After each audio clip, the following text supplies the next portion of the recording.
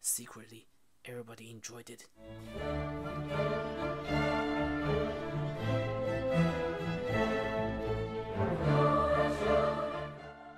Surprisingly, this is a movie.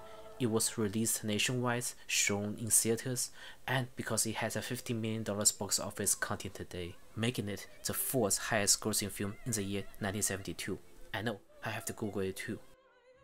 Behind the Green Door were made by the infamous Mitchell brothers. They started out shooting X-rated film and showed them in their own theaters. Prior to this film, they have no notable work, and it shows. If I say Deep Throat is a standard porno level production, then Behind the Green Door should be somewhere in the America's Funniest Home Video level. So why is it such a triumph? Look at this poorly angled shot. Snapping turtles, her name was Mrs. Rose and she was a girl used to come down, and this girl come down, her name was Sarah Rosenberg, yeah, I remember now.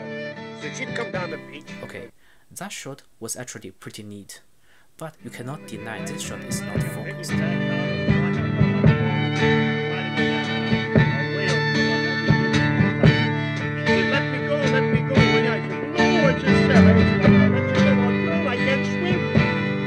Lifesaver, aren't you? I said, no. I said, I can't swim. I came here to eat. What's the matter with you? Please, don't let me go. She said, wait, you got to get off my back, otherwise it's ridiculous. It's ridiculous for you. I said, it's the life is death for me.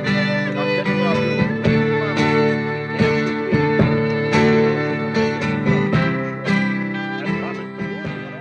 It's all about the girl, isn't it?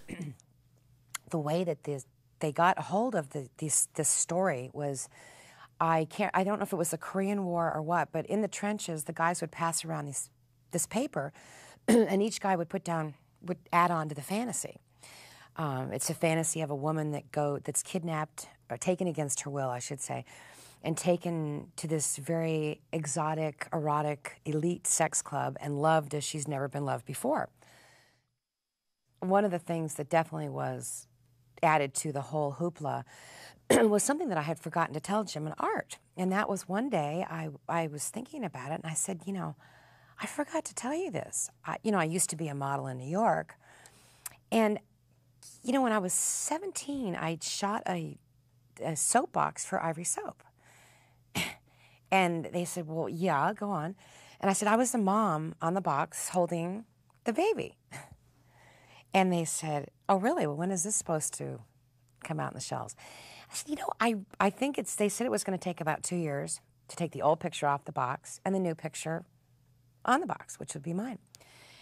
And I think it should be coming out just about now. And there you have it, Marilyn Chambers, America's sweetheart turned adult film star. That kind of stories that we all sort of heard of, but were never able to put a face to it. Anyway, as she said, inside of this exclusive private club is where the shit hits a fan. References? Jon Stewart. Wait, what?